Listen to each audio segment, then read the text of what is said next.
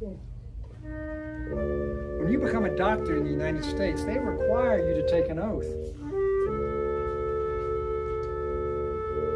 It's called the Hippocratic Oath. And it's named after Hippocrates, who lived in the 5th century BC on an island in Greece, a small island called Kos.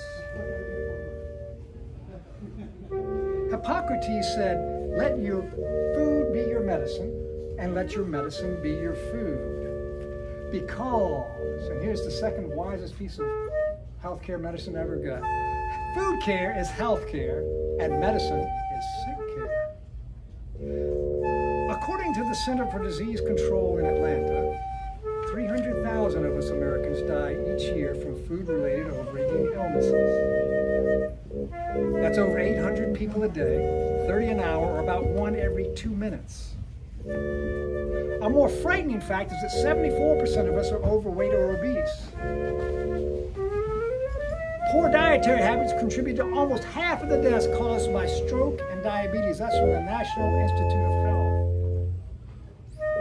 The Cleveland Clinic says that more than 2/3 of heart disease-related deaths worldwide are linked to food choices.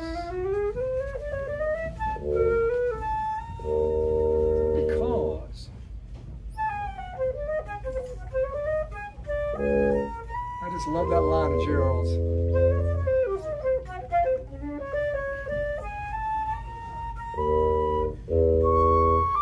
Because food is health care and medicine is sick care.